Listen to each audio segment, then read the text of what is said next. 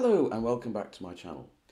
Now today I want to talk about a strange phenomenon that I feel I've noticed in popular culture in Britain, and that is the disappearance from our mindset and our collective memory of certain major writers, poets, essayists, fiction writers, who used to be conjurable names with the public. You could mention them and everyone knew who they were and what they stood for. You could make jokes about them in sitcoms and everyone would get the joke.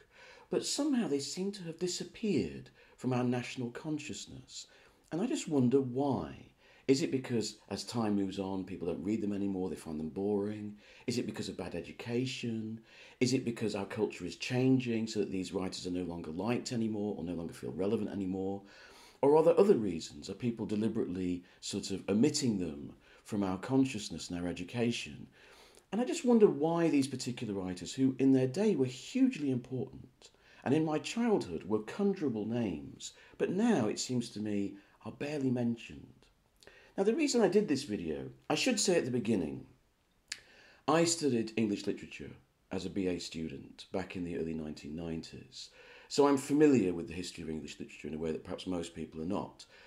That's not what I'm talking about here. What I'm talking about is writers that would be known to the general public, even outside sort of literary circles. And what made me think about this was I was reading a book by the French writer Huysmans. It's a book called Against Nature. It's a very interesting novel. And it's about this guy, he sort of holds himself up in his chateau and leading this very decadent lifestyle. And he's looking through the literature of Europe. And he talks about Walter Scott, Sir Walter Scott even. And it struck me that, of course, he talked about Walter Scott. This is a book that's written at the turn of the century, the late 1890s. And for the century after Scott was writing, during that sort of 1810s period, things like Ivanhoe and Rob Roy, he was one of the major figures of European literature. He was hugely influential. If you'd asked someone in 1900, who are the great figures of English writing, they would have said Shakespeare, Dickens, Milton, Scott. That's how important he was. For a century, perhaps a century and a half, Scott was one of the preeminent writers of European, not just British fiction, but European fiction. Does anyone read Scott these days? When was the last time you picked up a copy of Ivanhoe? But when I was a kid in the 70s, the BBC did regular adaptations. You'd have adaptations of Ivanhoe and Rob Roy. Now, who would think of doing an adaptation of Scott? The peculiar thing about Scott was that he was kind of dated even in his own time, because in 19th century England, there was a vogue for looking back to medieval or fantastical times like Arthur, the Arthurian legends, or the classical period. That became a sort of literary conceit. In order to look at the world now, you went back in time to the time, to this more simpler, more innocent, more beautiful, noble time. So in a kind of curious way, Scott's work was dated as it was at the time. Whereas now, where our artistic focus is so concentrated on the present and the future, that looking back is out of fashion intellectually. So someone looking back in the 1800s is even more out of fashion intellectually. And perhaps that's why Scott has fallen out of favour. But he was such an important figure. Why has he collapsed so much in our present imagination? Now let's go back to the previous century, the 1700s. And here, there's major figures in English writing that are no longer discussed. For example, Richardson. Richardson was not just a major figure in the English novel with Pamela and Clarissa, which are gigantic if you've ever tried to approach them. They're huge. They're a terrifying thing for any literature student on their reading course. Oh my God. But you see, the thing is, Richardson was not just important for English literature. He was important for world literature because he was one of the key figures to develop the novel. And yet he's barely read anymore. Most people probably don't even know of his existence. When was the last time you saw an adaptation of his work? What happened to Richardson? I'm thinking also of Alexander Pope. Now, as a kid, right, Pope was one of the major English poets. Even as a child, before I'd even read Pope, you'd heard of Rape of the Lock This was one of the most famous pieces of literature in England, right? It was the kind of thing, that the two Ronnies, or Morecambe and Wise could make a joke about. And the audience knew the reference. Now, who reads Pope? I don't think he's even read much at university. What happened to Rape of the Lock? This was one of the key works of English literature. It was an inspiration for generations, about almost 2 centuries. Now it seems to be forgotten, just mouldering away in a dusty library somewhere.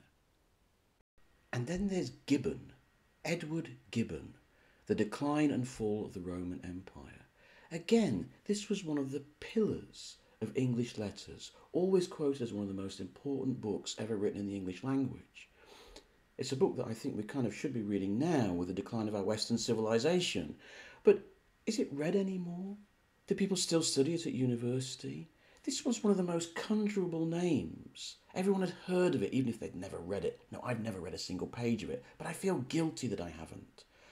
I think that it worries me that such a major work of English scholarship, history and letters now is almost completely forgotten. And finally, with the 1700s, we've got to mention the big one, the big guy. You know who I'm talking about. Dr. Johnson. Dr. Samuel Johnson. This is not some remote, obscure figure of English letters. This was the man who for 2 centuries epitomised English thought, Anglo-Saxon philosophy, our whole nature. You know the way that cricket is thought of as being a symbol of Englishness. Johnson was a symbol of Englishness. And yet now, what is Dr. Johnson? He's best known really for Boswell's Life of Johnson. The biography, the famous biography written about him by his best friend who travelled with him. And if anything, he's best known now as a character in the Blackadder comedy series. You remember Robbie Coltrane portrayed him brilliantly. I have made a dictionary, sir. The big papery thing that I have put on the fire. That's all he's known for. This was a guy who was an absolute pillar of English thinking. Now he's barely read. You can still go and see his house, by the way, in the East End of London. It's near a rather wonderful old pub, the oldest pub in London, which is called the Cheshire Cheese. And it's still kept some of the original decor. You can go in there and have a roast and some treacle pudding.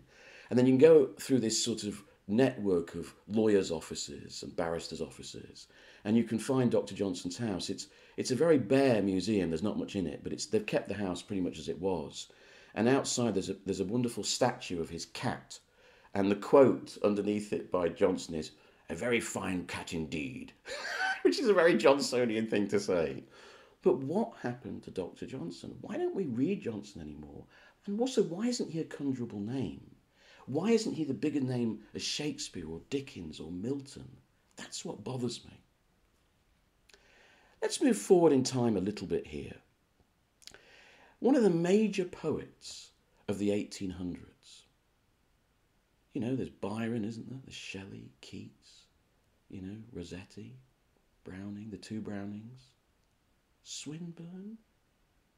You read any book from the late 1800s through to the 1930s, Swinburne is always mentioned as a key figure of English letters.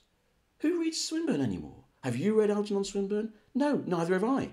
I was looking him up on Wikipedia before this video, and apparently he was quite a character, old Algernon.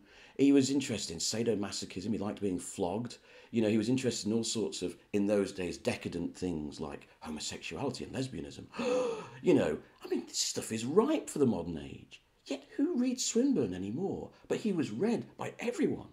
He was one of the major poets in English literature. But he seems to have vanished. Why? Another figure who's vanishing before our eyes, which in a way is kind of appropriate just for some of his literature, is G.K. Chesterton. Chesterton, for many years, was thought to be one of the great thinkers, not just a great writer, but a great thinker in English letters. Who reads Chesterton anymore? I was in the local second-hand bookshop the other day, and I just saw The Man Who Was Thursday. I've never read it before, and I just picked it up. And it just made me think of G.K. Chesterton. He's one of those names that was always connected, like Johnson, with English thinking. Now, barely read. I just want to know why. Let's change tack a bit. Let's talk about some adventure novels. Now, when I was a kid growing up, there were certain adventure novels that boys and girls read. Or if they hadn't read them, they knew about them, like the Greek myths. And one of these was The Prisoner of Zenda. Do you remember The Prisoner of Zenda? Anthony Hope, written in 1894, I believe. And it's that story about this king of some Middle European kingdom. I think it's called Ruritania. He's drugged. Someone wants to take the throne from him, and he's drugged on the night of his coronation. So a plucky young Englishman is put in his place to pretend to be the Duke. It was the stuff of...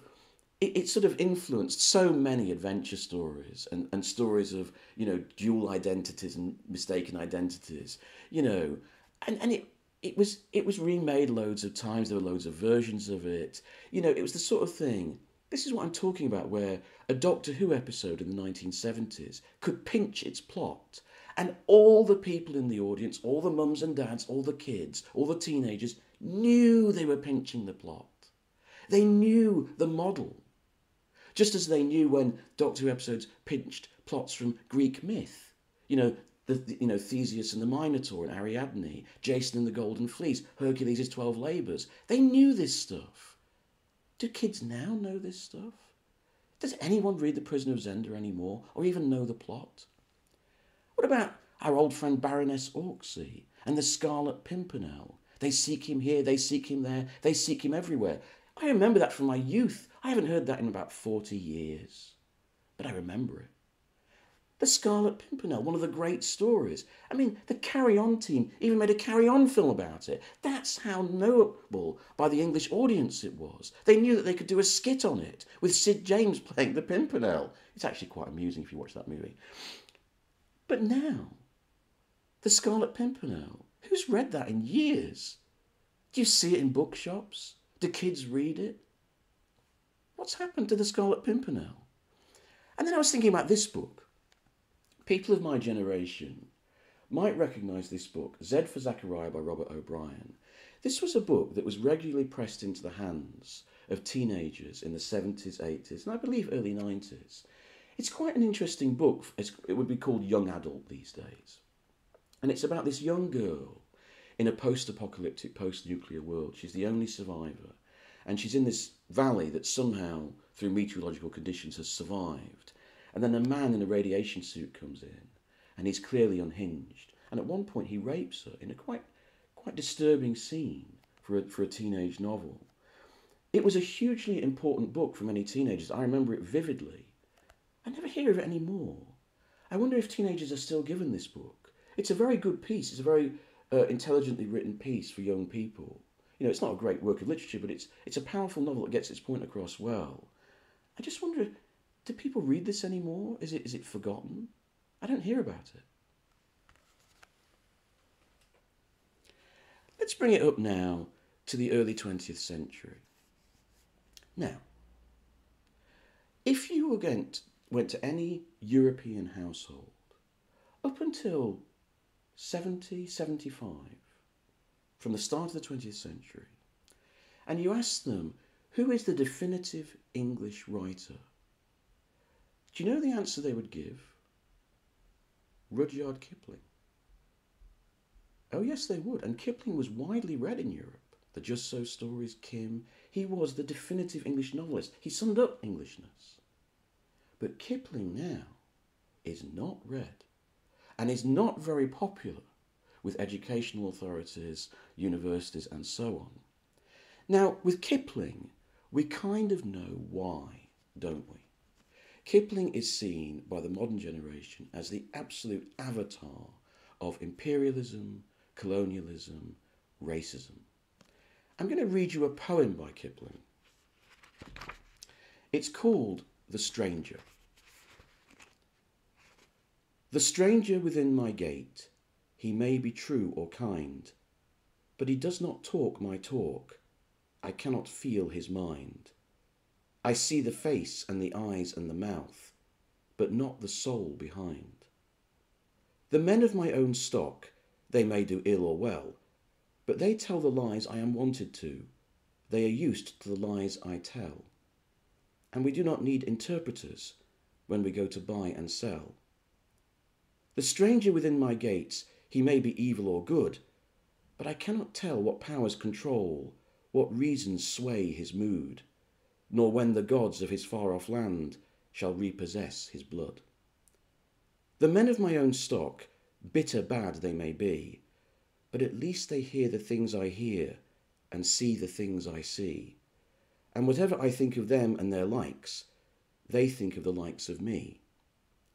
This was my father's belief, and this is also mine. Let the corn be all one sheaf, and the grapes be all one vine, ere our children's teeth are set on edge by bitter bread and wine. I think you see the problem. It speaks for itself. Imagine putting that poem before a modern class of teenagers. But what's interesting is, here's my volume, my huge volume of the collected poems of Rudyard Kipling. I have to be honest, I don't much care for Kipling's poetry, if I'm going to be very honest about it. I find most of it unreadable.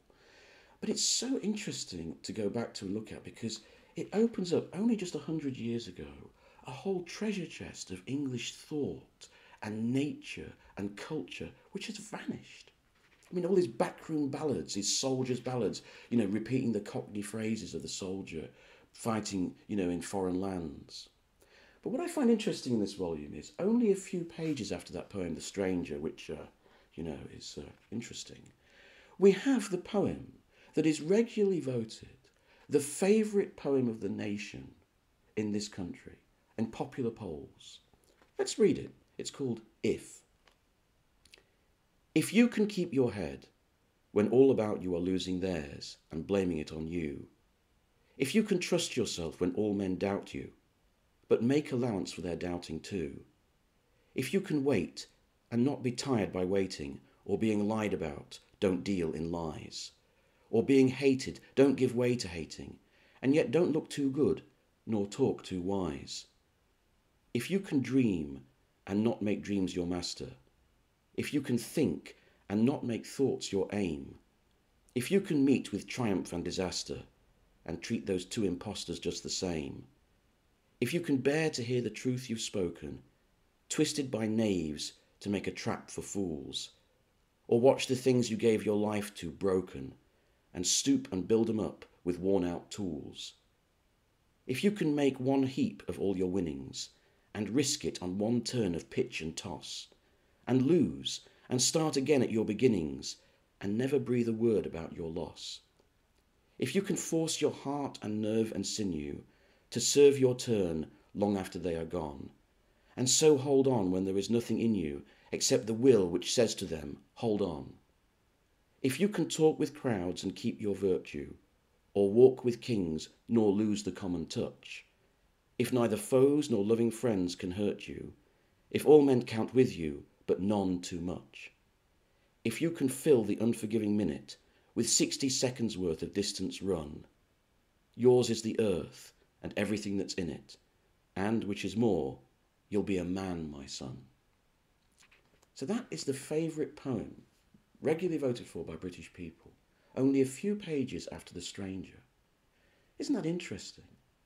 Shouldn't that give us pause that those two poems come from the same sensibility? But we don't think that, do we? One we discard, one we take to our bosom. I wonder if that isn't reflective of all of these writers I've been discussing in this video. Are we too dismissive of those aspects which no longer mean anything to us or which conflict with our values? And then there's so much that we're losing, so much that we're throwing away. Another figure similar to this is Evelyn Waugh, a writer I admire very much. Now again, if you'd been around in the 30s, 40s, 50s, early 60s in Britain, who was the great novelist of the day? Evelyn Waugh. Everyone would have said it. There's even a scene in the British drama series Foyle's War, which is set during the Second World War. It's a detective series set during the Second World War. And there's a scene where Michael Kitchen, the main character, in a little scene, he gives a birthday present to a friend. It's a novel by Evelyn Waugh, and they both say how much they like him. You see, that's a little sign of how important Evelyn Waugh was to the whole culture. He wasn't just for the literary buffs. He was a major figure. But Waugh was a massive Tory. He celebrated sort of aristocratic and upper middle class life. He had a very bitter, cynical, cold, icy view of society that doesn't at all chime with where Britain is now. You go into any bookshop in London, War is still in print. All his books are still in print. But I wonder how much read they are. Brideshead Revisited is still highly read, and that is still one of my favourite novels of all time. But what about the Sword of Honour trilogy and things like Scoop? Are they still read? I'm not sure. Those are some names to conjure with. I'd be interested to know if there's any other writers, and also from other countries apart from Britain, that you feel that were major figures in your youth and you heard about them all the time, but now never get talked about. In making this video, there were so many names I came across. Hazlitt, Charles Lamb, Byron. Is Byron read very much more? Southey, Dryden, John Dryden. Dryden was the person who's he's given credit for the heroic couplet. Is it the heroic couplet? As being one of the sort of the foundation of English poetry. He was a huge figure in Restoration England and for a whole century afterwards. Massive influence on Alexander Pope. Who reads Dryden anymore? Congreve, William Congreve, John Betjeman, Jeremy Bentham. There's so many of these writers. I feel we're losing them. And I wonder if we're losing them for the right reasons. Let me know your thoughts below, and let any names that you can think of, I'd be interested to hear. Thanks very much.